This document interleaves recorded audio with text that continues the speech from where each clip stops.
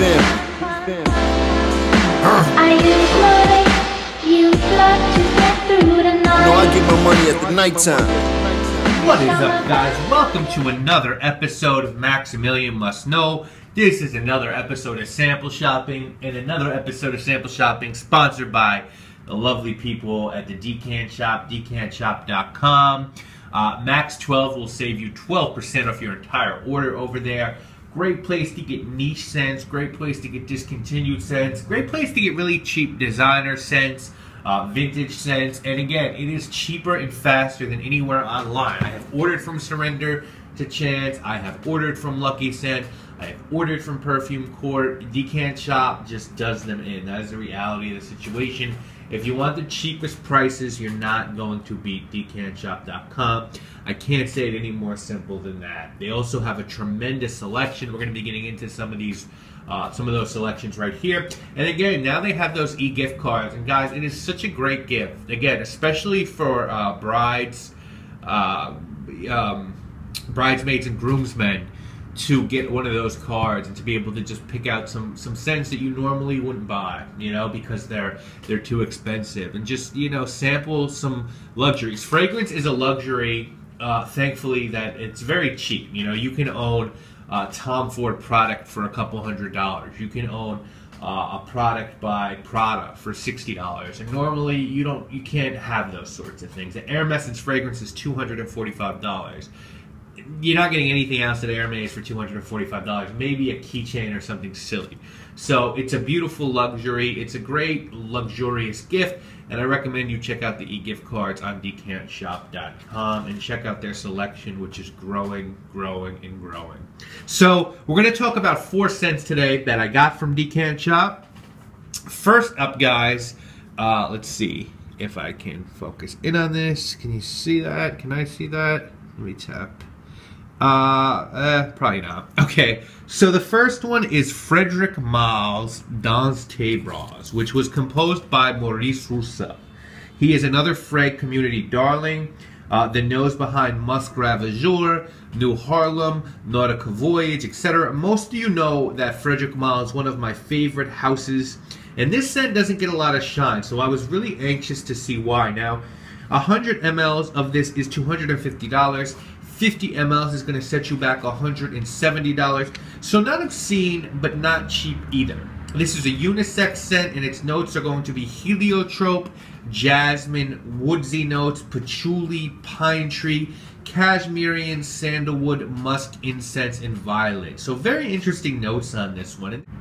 This is an extremely interesting fragrance. It's definitely not my favorite Roussel creation. I get a lot of violet and musk with this, which are 2 notes that I really like. I'm not sure if I like them together.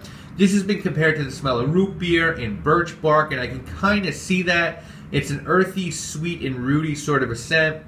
Very hard to describe. Dans tes Bras translates to in your arms, and this is sort of a very comforting scent. It's supposed to smell like warm skin. I can see this, you know what I kind of get out of this, guys? Warm skin out of the shower with baby powder applied. I think Bois d'Argent would be something that I could compare the scent to a little bit, and I didn't love that one. If this wasn't a Roussel, I don't think I'd be coming back to it, but I trust Frederic Malle as an editor and Roussel as a perfumer, so I will come back and keep sampling Bois d'Argent, Dans tes Bras. Next up, we've never looked at an Armani scent on this show, and that's because, with the exception of Code, there's not too much that I really like from this house, and Acqua di Gio, actually, but I am intrigued by these private line scents, which come in these absolutely stunning bottles with the stone caps. Also a hefty price tag, $250 for 100 ml, and again, but a stunning bottle, so I have to own one of these at some point. This one is called Bois d'Incense, and supposedly there's only 3 notes in this fragrance: incense, vetiver, and woods.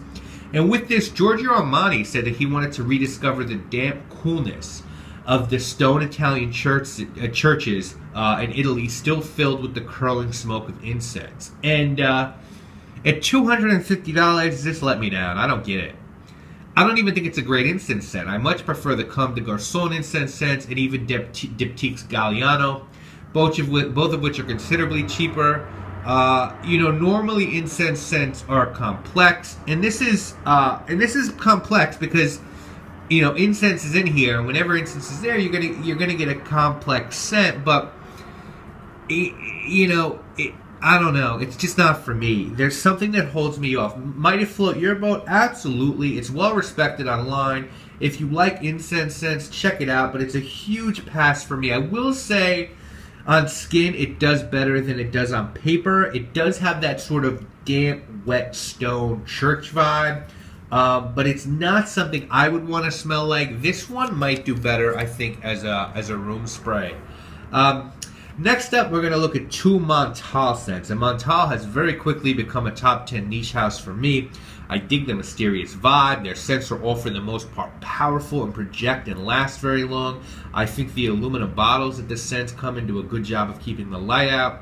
And I think these scents both go for $110 for 50 ml or $160 for 100 ml. And you can also find them discounted on sites like Beauty Encounter and Fragrance Net for a little bit cheaper, so definitely look. First one is Leather Oud. And the notes on Leather Oud are bergamot, Indian pepper, cardamom, saffron, amber, oud, and leather. Now, those of you might not remember, one of my earliest episodes of sample shopping, I got some samples from a guy named Randy, a user named Archerfire, who has his store exclusively on the Badger and Blade website. And one of the scents that I got from him was a little decant of Leather Oud by Dior's Prive line. I was really excited to try that because Mark, Robes 08, really liked that and featured in his show about the bottles that he got when he was NYC. But to me, there was something that turned me off mega. I'm not sure if it was the oud sourced or the leather, because Angel's Men Pure Leather, Amen Pure Leather, sort of has that pissy vibe at the beginning. I don't like that much either. So, you know, Leather Oud has me scared. But the Montale one I really enjoy. I like this. I think that if anything, I was let down by this scent because I don't find it as powerful as other Montale scents. I really like the way it smells, though. I get almost no oud, though. To me, this is like a leather scent. It sort of smells like Tuscan leather light to me. So if that's a scent you really like, maybe check this out because it's a little bit more affordable. Of course, I would recommend you just get a decant of Tuscan leather from Decant Shop, but definitely check this one out. To my nose, it has a nice leather scent without the projection power that other Montale scents has, but I'll tell you what I have noticed about this. It smells very good, and it just seems to last and last. And it's something, again, if you like leather, check this one out. I really like this. I'm not sure if it's bottle worthy yet. I'm still deciding. But I did put this in my maybe list of a bottle to buy. I probably will wind up picking this up. If I can get it on Fragrance Net, a little bit discounted, I will buy this. I really do like this scent. I think this is a winner. Next up, we've got one that is Adriana is the owner of Decant Shop. I think this is her favorite Montale scent. It's called Dark Oud, and it is just that. There are two notes in this one, sandalwood and oud. If you're an oud lover, this is going to be right up your alley. It's just sort of unadulterated, balls to the walls oud. I don't get sandalwood in here. To me, sandalwood is a very sweet, sort of ambery smelling wood, and all I get here is like pharmaceutical strength oud. Is that a good or a bad thing? That's going to depend on how much you like your oud scents, guys. Me, I kind of like lighter oud scents. The ones that just don't mash you in your face with funk. You know, as of right now, I think my favorite oud scent is Oud Wood by Tom Ford. I like Royal Oud by Creed, which I don't even know if there's oud in that. I like Aqua de Parma's oud scent. With that said, this is not a bad scent at all. I could definitely see this growing on me. You know, the first time that I smelled oud, I didn't like it. But I'm definitely starting to come around to oud a little bit more, and I need to keep sampling. Definitely this one I need to keep coming back to because I do like it. I do like it. I'm just not sure if I want to own it yet. So from this batch, Don's Brass, I'm going to keep sampling, but I don't have high hopes for it. Bois the Incense, I know I'm going to pass on. I'm probably going to buy Leather Oud, and I'm going to keep coming back to Dark Oud. So that is this week's episode of Sample Shopping. Stay tuned. We have 2 more of these over the next 2 weeks. A lot more fun scents to look out. Slumber House, Creed, more Amouage, more Montale, Mona de Oreo. A lot of good stuff is coming up, guys. Keep checking it out. Keep checking out these Sample Shopping episodes. And stay tuned for a review this weekend of a Serge Lutens scent. Decantshop.com is where you can get these for just a silly price. I am Maximilian. We hanging upside down on this one.